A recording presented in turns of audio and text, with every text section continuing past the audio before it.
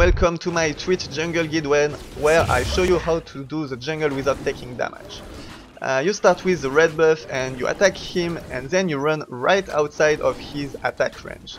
And this way you will be able to do the red buff without taking damage up until it resets. And the thing is, it always resets after 10 seconds. So make sure you enter the range of his attacks after the 10 seconds and you don't get out of it after this point, because otherwise the red buff will reset himself and you will have to kill it again.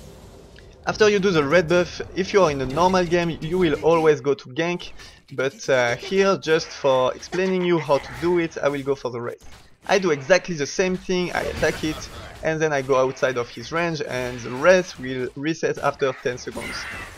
Exactly as the red buff did. So as you can see, I took almost no damage and I used no potions.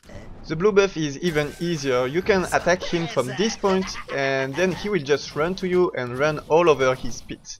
It is very important that you ward this bush, because if you don't ward it and you lose vision, then he will reset and you really don't want that. As you can see, I take almost no damage because I keep kiting him and he will just never reset if I run like that. So I did not go back, I did not use potions, and I took no damage.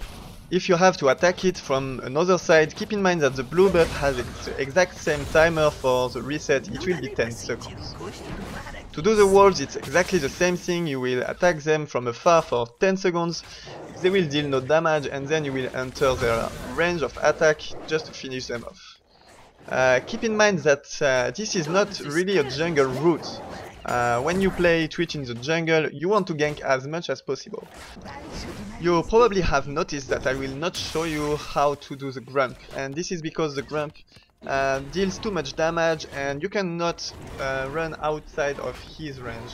So just don't do the Grump. And here the golem, I will actually fail and stay too long outside of his range and he will reset himself. So this is exactly what you don't want to do. Thank you for watching, and make sure you watch my Twitch 1 minute jungle guide, which goes very well with this guide. So thank you very much and see you guys. Como é que você mira?